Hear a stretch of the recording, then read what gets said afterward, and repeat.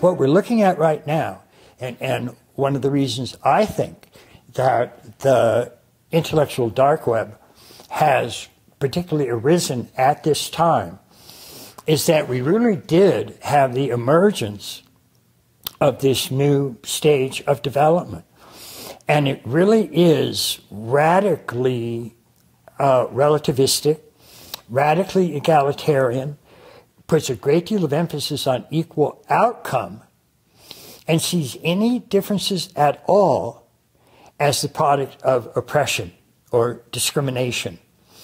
And that's what so many of the intellectual dark web people are fighting against. They're saying, look, it's possible that some of that is oppression, no doubt. But there are also other reasons that we see these differences. And they might have to do with different interests in male and female, for example. Some people would say that that is a caricature, and most people on the left don't believe those things. Well, then here's the question. Why is it that this moderate, reasonable left doesn't tell these shrill voices to shut up? They're terrified. So it's not like you sit down with someone and automatically you strengthen them. There's no automatic. Maybe they'll be strengthened if their ideas are good. I don't think I'd ever argue that you shouldn't sit down with someone. I think my main point is whether people are being challenged enough.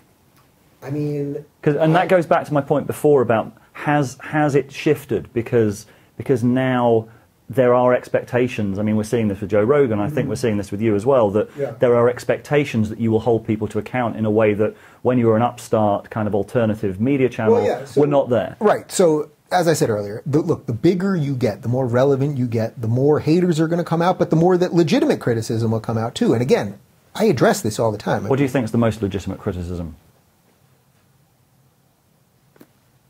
It's not really for me to say what the legitimate criticism of me. If someone wants to say that they don't like the way I interview or that I don't ask hard enough questions or something like that, well, I suppose that is a legitimate criticism of me. It's not the way I like doing my business. The nature of the media has changed so much that once you're looking at a particular kind of information source or a certain kind of world, you just get more and more feedback that supports that view. And there's more and more reason to distrust everybody else. So we're all learning how to distrust everybody else and to conform to our particular worldview. And that erodes the sense that there's some larger consensus reality that's weaving us together. So we're kind of let loose in this very fragmented, it's like people used to complain about postmodernism in the 80s and early 90s. It's like, you know, now we're living in it. Now we're living real relativism. One of the ideas that led me to his book, Maps of Meaning, early on, was just from reading different philosophers. I sort of came to this conclusion that you can have two people in the same room, you know, in the same place with the same coffee table in front of them, but your belief system and the way you frame the world informs reality to the extent where we can literally be in two different realities, even if we're beside each other. And this was like a big aha moment for me of, well, we're kind of screwed. Like, how can people really understand each other and resolve conflicts? And I remember that being the initial thing that somehow led me, I think, through a Google search to Maps of Meaning. So it's interesting how I, later found myself working on this film about Jordan's comments on Bill C-16, evolving into all of these other issues of political correctness, but with this idea of culture war looming underneath all of that. I've always been interested in stuff to do with psychology of almost every kind, and I'm also interested in spiritual stuff in a very weakened form, which is what I call why we're here. Is there a purpose of life? And of course the current scientific paradigm says there's no purpose at all. Consciousness is an epiphenomenon caused by chemical reaction, which I think is complete nonsense. It reminds me of what George Orwell once said, which was only an intellectual could believe that.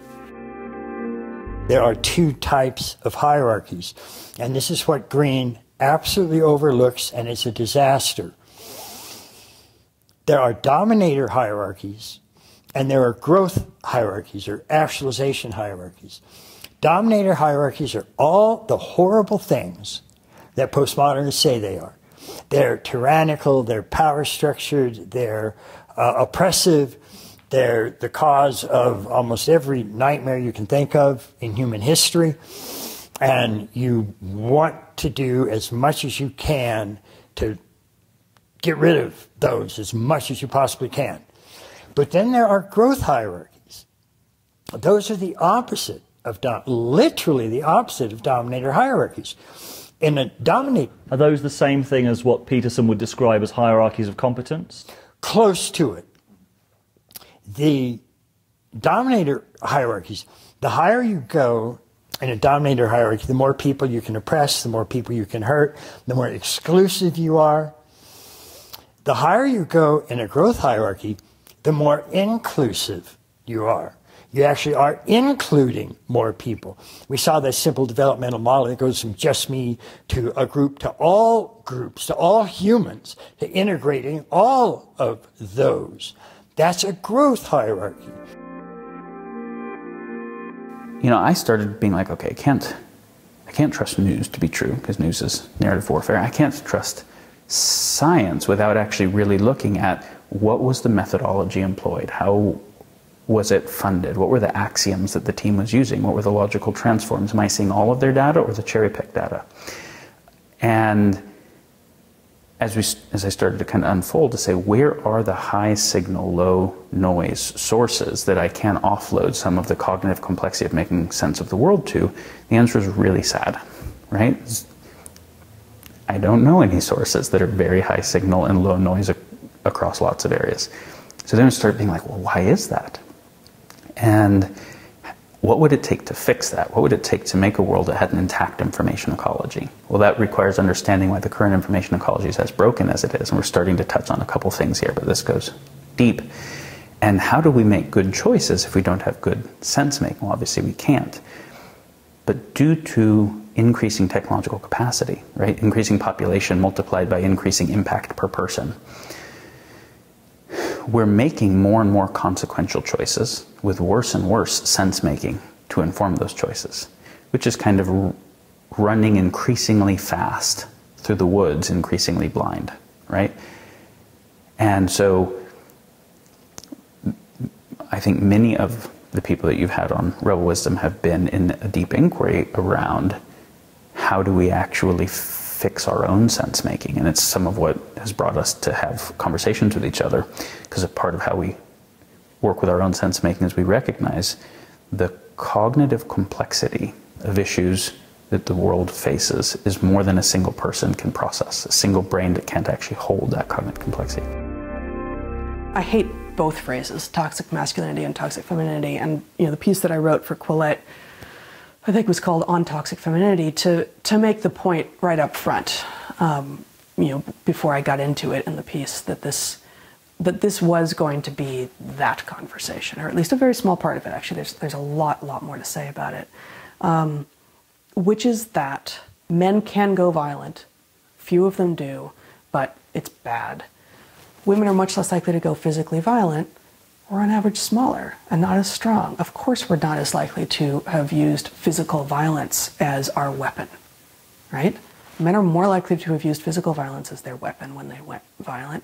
Women are much more likely to use wiles and sexuality, because especially for young women, that is where their power is.